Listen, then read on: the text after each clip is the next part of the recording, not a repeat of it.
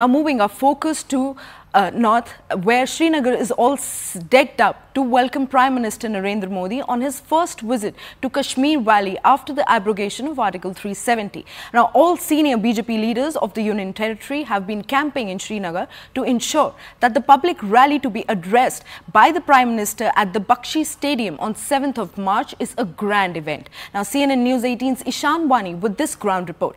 Take a look.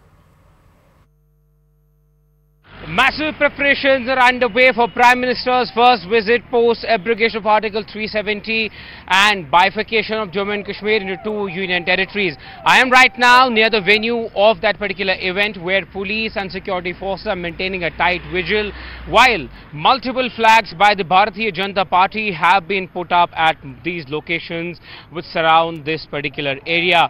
BJP claims that around 50,000 flags will be installed in the city and their party workers are working to install these flags at every nook and corner of the Srinagar's uptown. This is the venue where Prime Minister will speak on Thursday at around 12. He's expected to be in Srinagar, and there you see the entire stadium is being covered with tricolors, and that is an interesting visit because experts are believing that political analysts actually are believing that Prime Minister could be speaking on a range of issues given the fact that it's his first visit. He came to Kashmir in 2019, but that was pre-370, and since the abrogation this will be his first visit to Kashmir. Remember, he will lay out definitely the schemes and the things that the BJP has been able to do in Jammu and Kashmir.